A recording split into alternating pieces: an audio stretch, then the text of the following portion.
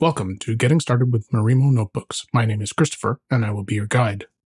This course is about Marimo notebooks, and in it you'll learn about interactive Python notebooks, a Marimo notebook and what makes it different, how operation order affects notebooks, how to use Marimo's UI widgets, and how to export and manage code and the results you've written within the notebook environment.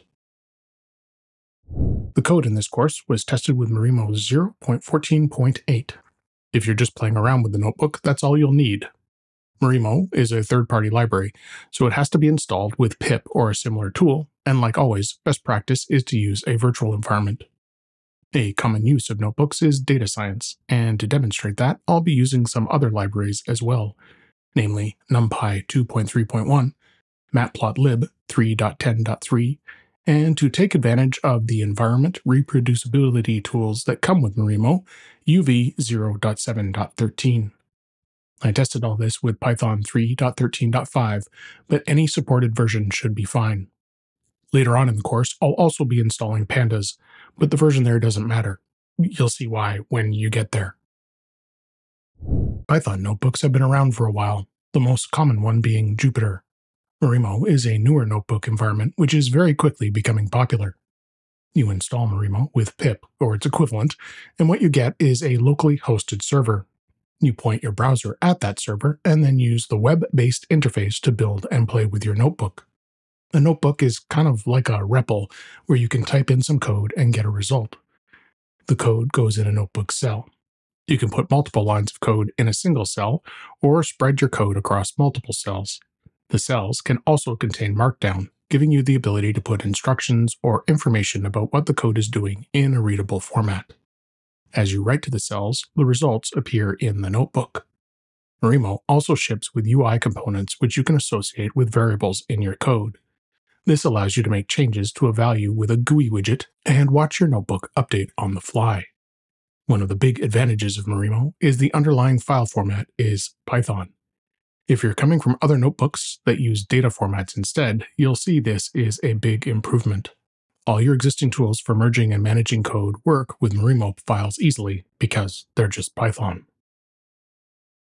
Keeping with convention, first up, I'll write a little Hello World notebook to introduce you to the world of Marimo. In the previous lesson, I gave an overview of the course. In this lesson, I'll build a Hello World notebook to get you started with Marimo. A notebook is an interactive tool for running code alongside of the corresponding results. It's kind of like a REPL on steroids. A notebook has cells, kind of like a REPL prompt where you type in code, but it's also able to show visual results like a graph or a data frame as a table. Marimo is one of the newer entries in the notebook space. In case you're wondering about the name, the word is Japanese, which means I'm likely butchering the pronunciation, and it translates to ball seaweed. The little green puffs on the right here are an example. Like most notebooks, the interface is in your browser.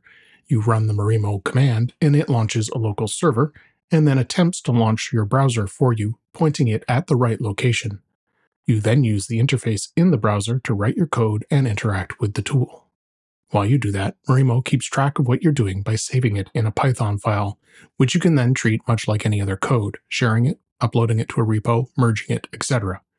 If you're coming from the Jupyter world, that's a really big deal. If you're new to notebooks, just know that other tools typically use a data format instead, which means sharing and merging can sometimes be problematic. Let me open up a terminal and create a new notebook. I've already installed Marimo in a virtual environment with pip install. All I have to do now is run the Marimo server that comes with the third-party package. The Marimo command has a bunch of subcommands, and those are used to create or edit a file. You use the edit command, passing in the name of a file to get started. Edit works for both creating a new file and editing an existing one. Normally, Marimo launches your browser for you, but through the magic of video editing, I've prevented that. If something goes wrong when it attempts to launch your browser, you can simply grab this URL that it's showing here and paste it to get started. Now, let me switch to the browser. This is the Marimo interface. The heading here shows you the file that has been created. At the moment, there isn't anything inside the notebook itself. This is a cell. Marimo provides you with an empty cell for your code. It even suggests you might want to import the Marimo module. Instead, I'm going to click in the cell and type something different. Notice here that as I type, buttons show up on the right-hand side. The play button is yellow to tell me that this cell has not been executed yet. I could run it, but let me type in some more code first.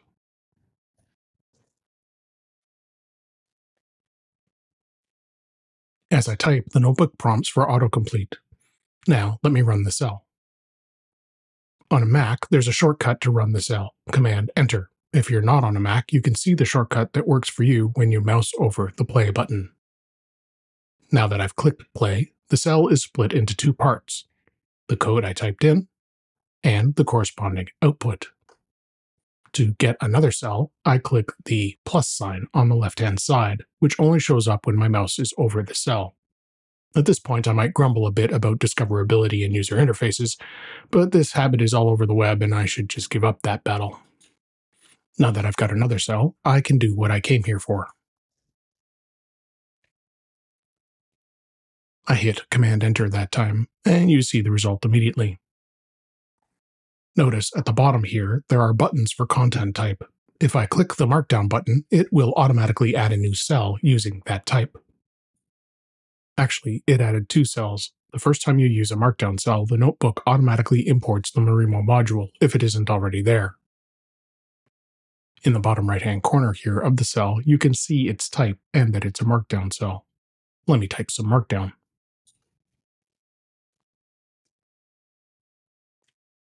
I'm consistent at least. Hello world.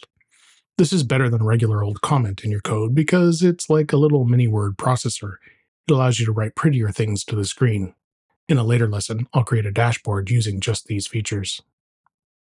There's another way to produce Markdown. You can also use the MD function in the Marimo module.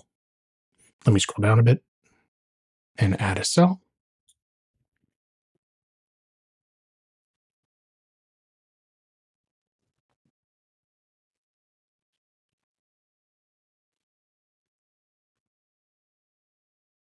The main reason to use the MD function, instead of just using a straight Markdown cell, is you can embed values from your Python, using things like an f-string as I've done here. Since I'm done, I can click the Save button over here on the right-hand side. I don't actually need to this time, it's done it automatically, but it's something to keep an eye on in case something didn't run. Once you've got it saved, you use the big red button to close the service. It'll prompt you to make sure, and then shut it down. Once you shut it down, you'll notice back in the terminal that Marimo shows you a little goodbye message.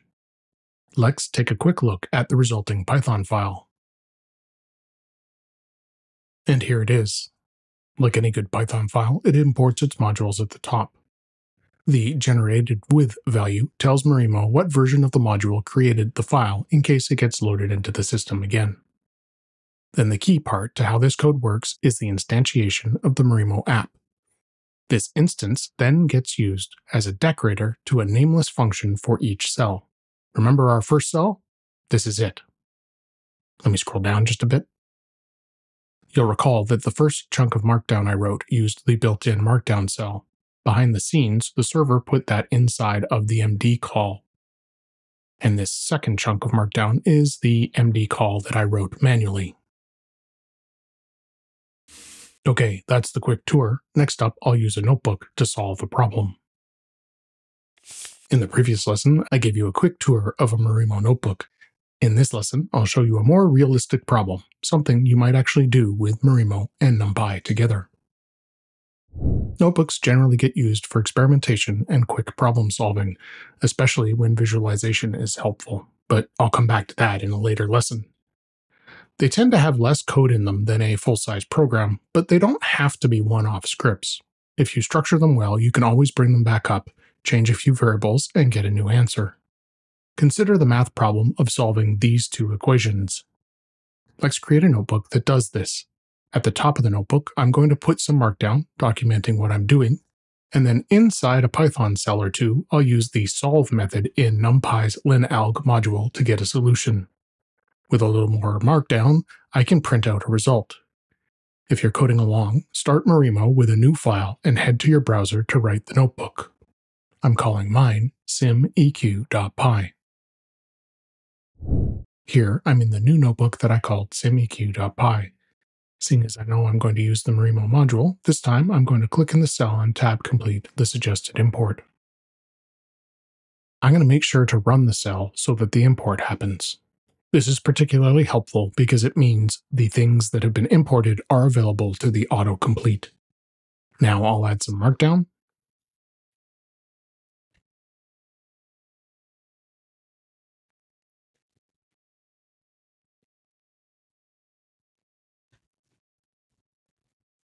Marimo supports one of the richer variations on Markdown. I'm not sure if it's 100% GitHub Markdown compatible, but it does support using LaTeX math equations like GitHub Markdown. As an aside, all the way through grad school, I and every prof I worked with pronounced LaTeX as latex, as that's the way it's spelled. It wasn't until recently I learned I was wrong all these years. If you're not familiar, LaTeX is a typesetting tool created by Leslie Lamport, which is built on top of TeX, a similar typesetting tool created by Donald Knuth. The TeX part is an acronym for Greek letters meaning skill or technique, because, well, this came out of academia, and so of course it does. Anyhow, you can use LaTeX inside of Markdown to denote math equations and make your output look professional. To write these kinds of statements, you surround them in $signs.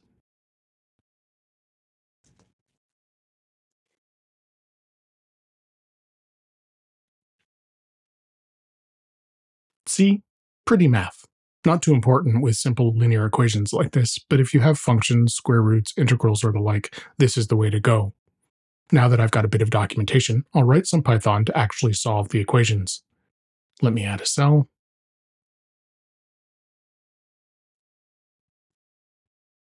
Normally here I might just keep writing code, but as I mentioned, the autocomplete feature only sees what is in the environment.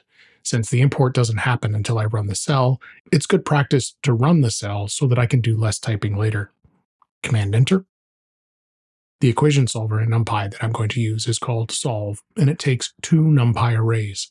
The first argument is an array of arrays containing the coefficients of the two equations, and the second argument is an array of values representing the right-hand side of the equations. I'll scroll down a bit and add a cell.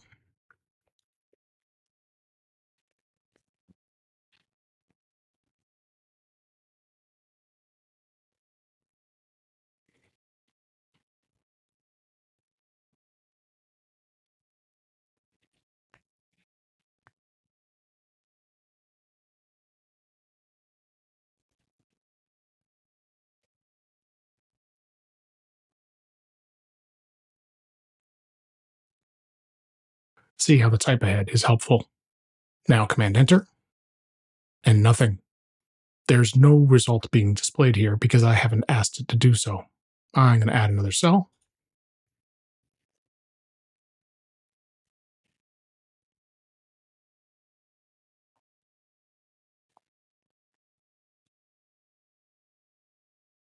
And this time, I can see the results. Normally in a notebook, you don't use print, you just use some markdown instead. But I'm looking into the future knowing that this line is going to be useful in a later lesson, so I'm going to keep it here. Let's also do this the more normal way.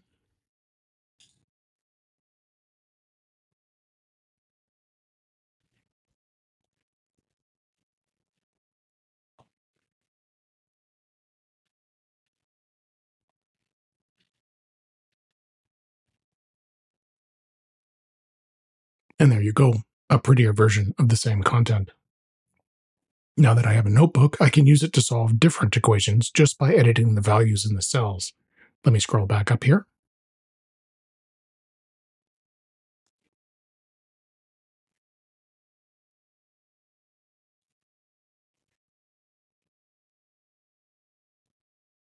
And now I'll rerun the cells. Scrolling back down, and you can see the new answers. Note how both the print and the f-string markdown got updated. Marimo tracks the relationships between the cells and knows to refresh those that are dependent on the changes I made. You've just seen how Marimo handles changes. It isn't quite the same as a regular Python script, and it's definitely different from Jupyter. In the next lesson, I'll do things out of order so that you can see just how Marimo calculates cell dependencies.